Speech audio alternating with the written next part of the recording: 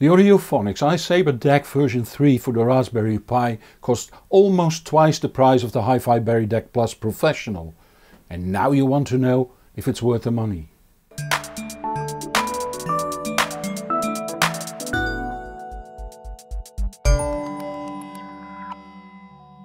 Looking for an affordable linear power supply, I came across the French company Audiophonics.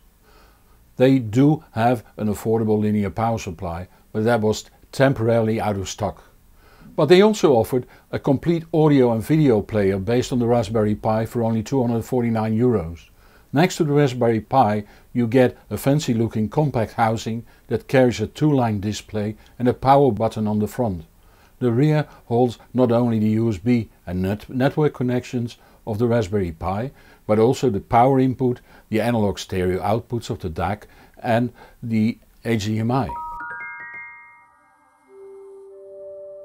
Audiophonics DAC Sabre version 3.0 ES90 23TCXO is a mouthful, but it does exactly say what it is: a DA converter in its third incarnation using the ESS ES9023B DA converter chip and a time compensated crystal oscillator.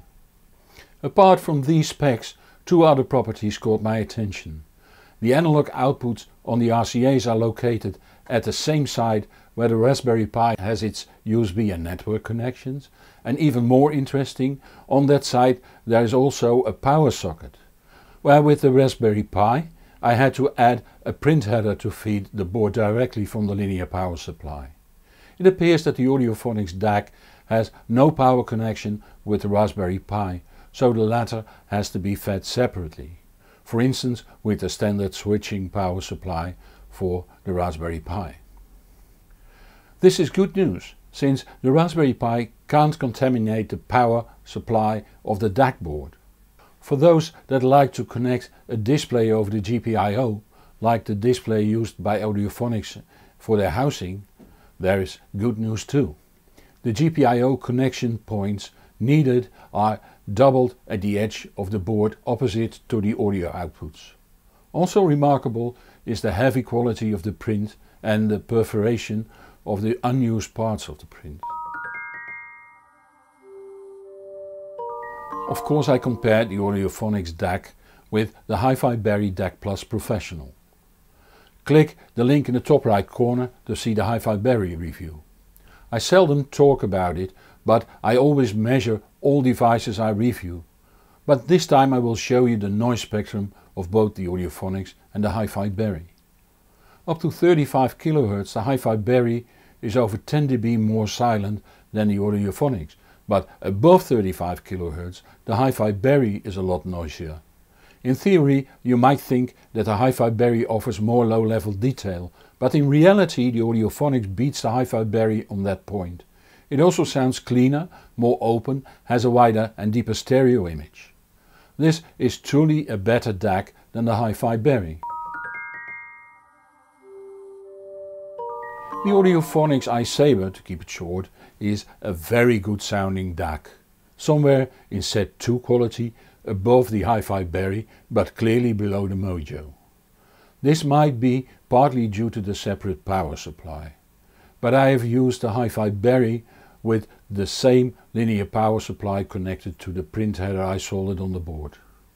Another big advantage is that all connections are on the same side as the Raspberry Pi's USB and network connections.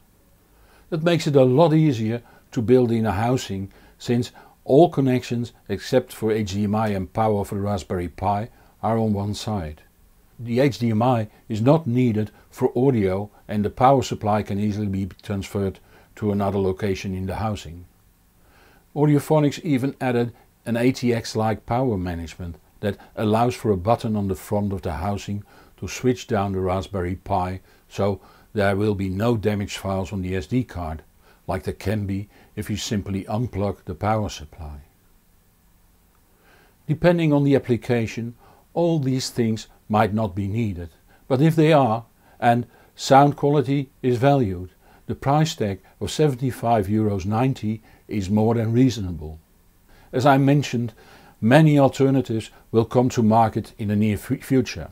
So if you want to remain informed, subscribe to this channel, follow my Facebook or Google Plus page or my Twitter account. You can also post questions there. You'll find the information below this video on YouTube.